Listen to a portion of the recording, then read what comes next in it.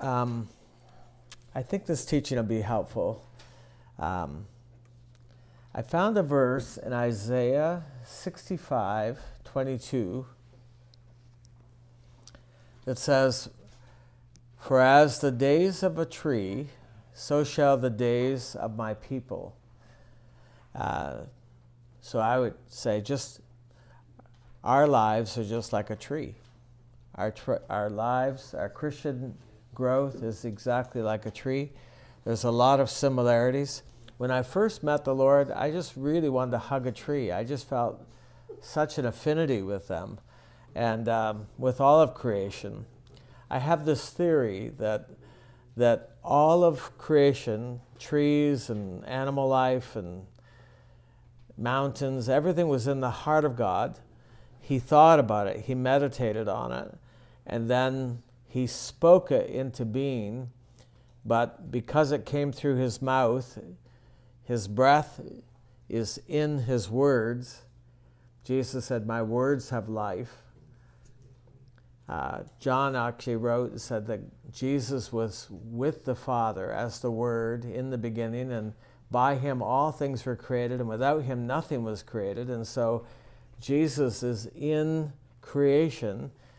And so that breath, that word, that life, when people go for a walk in the forest, they can feel something of that life.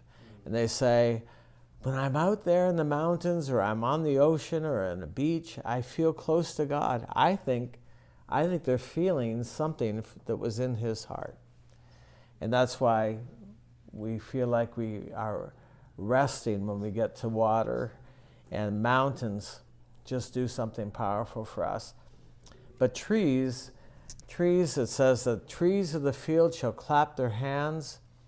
Paul said that they're groaning, waiting for the return of Christ. There's a lot of similarity with trees, and so the same one who created the tree, which is made up of little cells filled with sugar. We're made up of little cells filled with sugar. That's why your blood is sticky. Too much sugar is not good, but we have to have some sugar. We are just like a tree in many, many respects. Trees need soil, they need sunlight, they need water. We need all of those things to be healthy as well. Oftentimes when Jesus would talk about the kingdom of God, he would talk about trees and seeds, and he talked about the birds resting in the branches. There's a lot of similarities. So I thought we'd look at this today. I think there's some good things in here for us.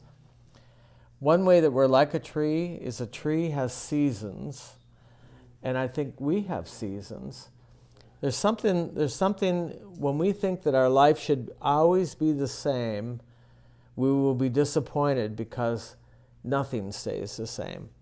And it's important that you have seasons. So you have seasons that look very fruitful and seasons that look very empty, and you need both. In order to be healthy and balanced, you need both. There are seasons in life. The tree has a root system and has bark and leaves. All of that is for one purpose, and that is to produce fruit. And so our root system and how we deal with difficulties, all is for producing fruit. Everything that happens to you is to produce fruit. If something good happens to you today, that's to produce fruit. If something bad happens to you today, that's to produce fruit.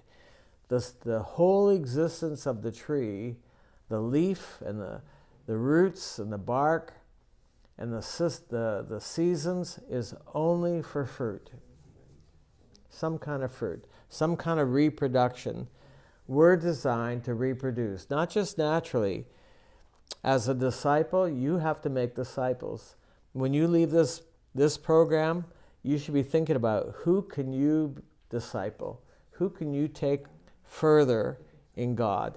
Who can you tell what God has done in you, and you help them become disciples of Christ?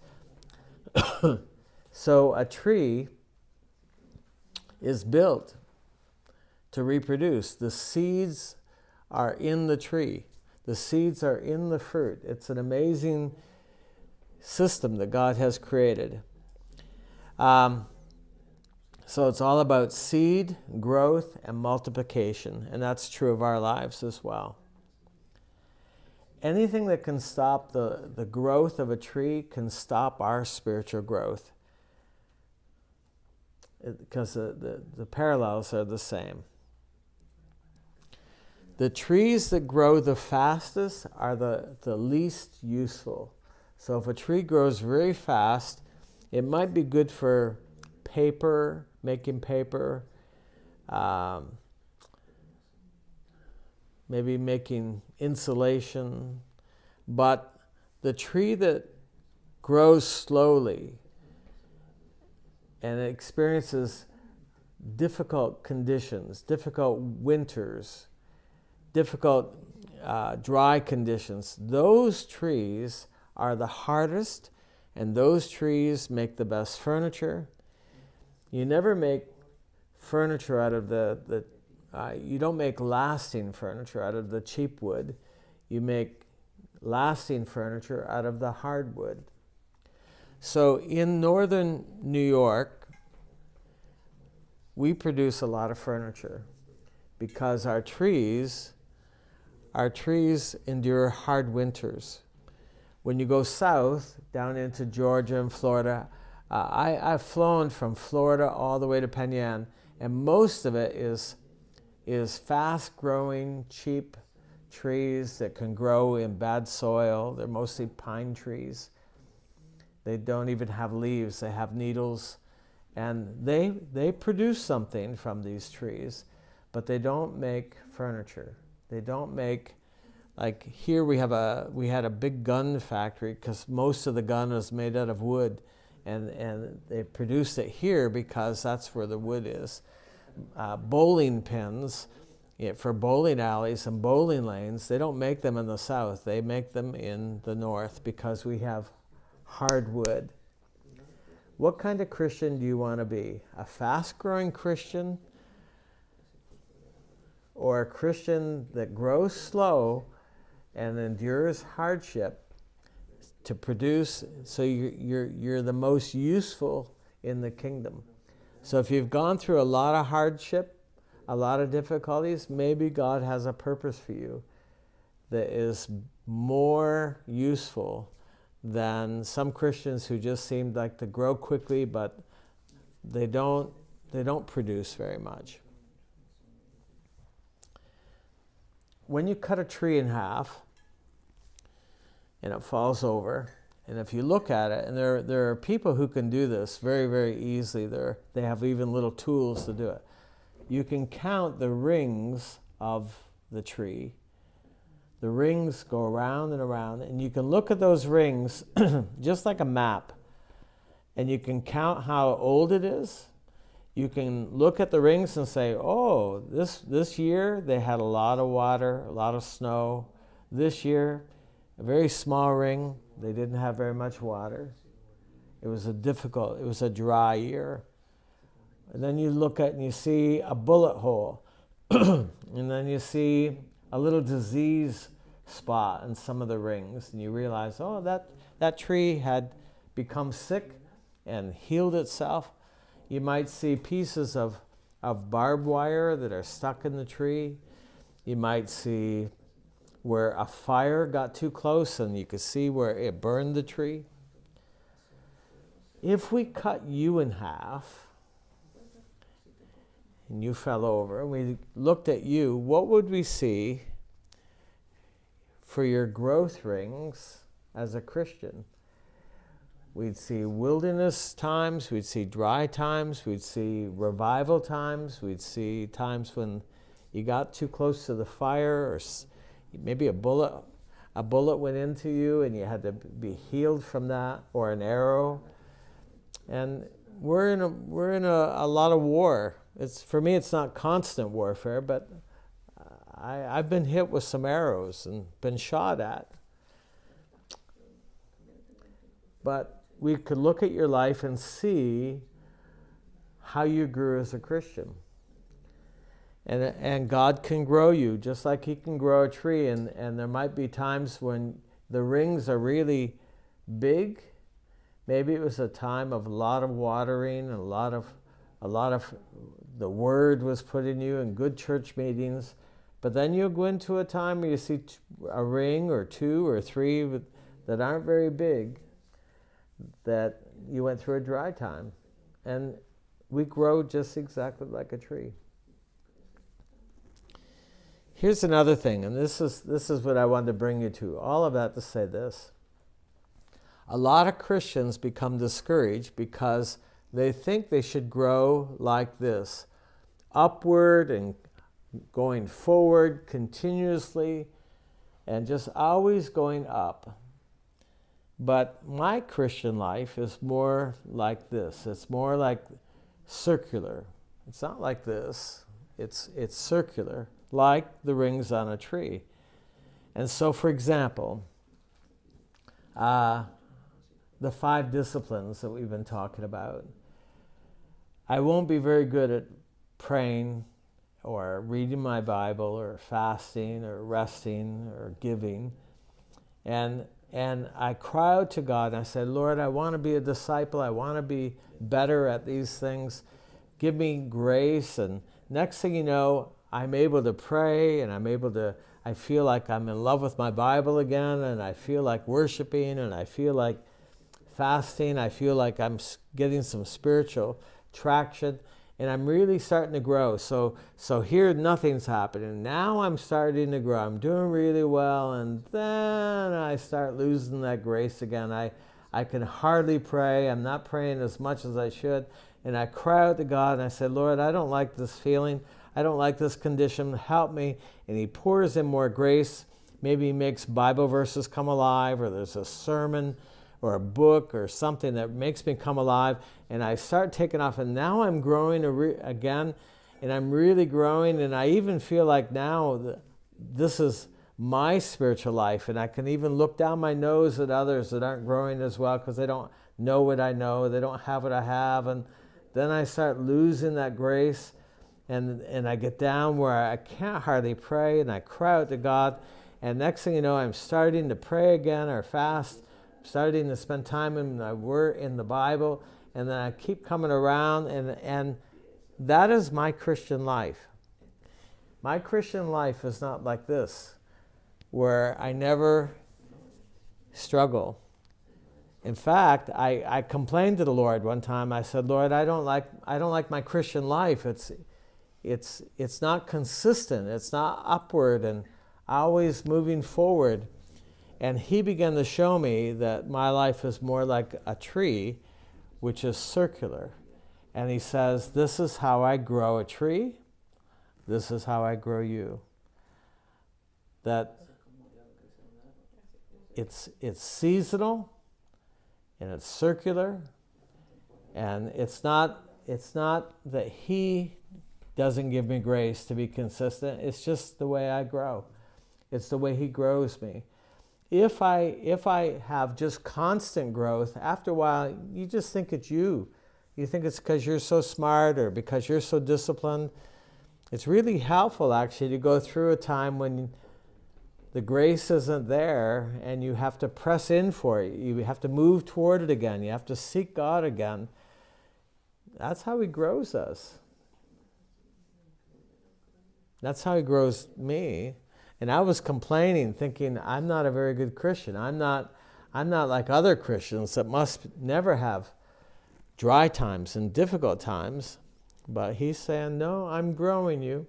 What if this is all it is? Until you die. Well, I can do that. I've done that many, many times. I'm like a tree.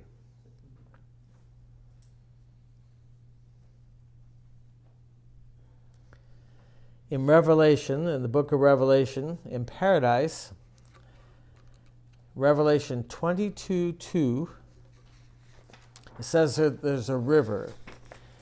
And beside this river is the tree of life.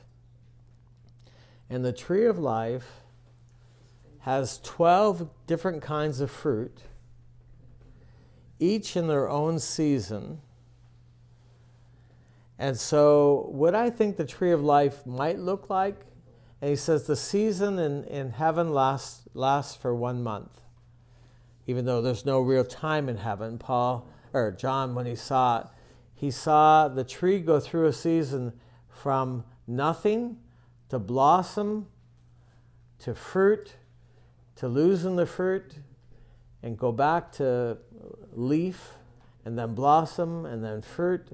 He saw this happen, and it happened in a month. When I read that, I realized my life is not one-dimensional. I don't just have one part of my life. My Christian life is made up of many parts. And so I sat down and I wrote out all the big areas of my life: my marriage, my ministry, my relationships, friendships, and the different callings I have. And I wrote it out, and it just happened. I wasn't even trying to be spiritual or super spiritual. It just happened. I could write out 12 different areas of my life. And one area, I said, one area is just beginning to, it's like new, it's springtime, it's exciting, it's new. Then there's another area of my life that has lots of fruit. And then there's parts of my life, there's nothing. It's just a leaf. And I thought, my life is like the tree in paradise. It's not one tree with just one kind of fruit. It's all 12 seasons at the same time. So one part of my life is in winter, and another part of my life is in springtime with a little blossom, a little hope. Another part of my life just feels like it's just summer. It just looks like nothing's really growing. It's just a long, hot summer with no real measurable fruit. And then other parts of my life are just hanging with heavy fruit. But if I was in charge of me, my life would only be fruit. It would only be harvest. It'd only be September or October when the fruit is heavy. That's what I like. I want fruit all the time. And he says, well, it doesn't work that way. In order to get that fruity season, you have to have leaf. You have to have springtime. You have to have winter. Winter is a time for root growth. Winter is a time when you really get stable and you really grow deep. And if you don't do that, the fruit isn't very much at all. So my life is more like the tree of paradise. I have different parts of me all growing at the same time. So there's my marriage might be in winter, and I have to say, God, I don't like this. I don't like this condition of my marriage. Help me, and I want to study, and I want to grow, and maybe get a seminar that helped me in my marriage, and that's good. And then there's another part of my ministry that's really growing, and another part of my ministry that's nothing. And maybe another part of my ministry that's just a small bud, or my friendships, my relationships, they might be in all different conditions.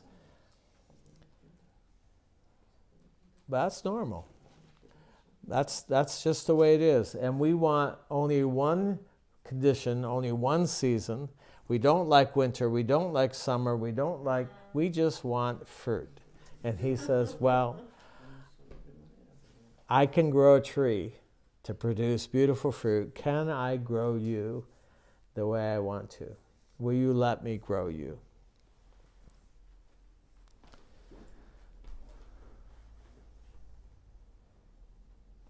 So I wrote out 12 areas of my life. I have them right here in front of me. Why don't you write out 12 areas of your life? What are the 12 areas of your life? If you give me your list, I'll give you my list.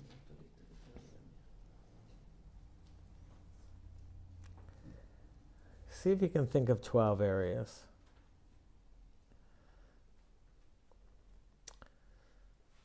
Amen?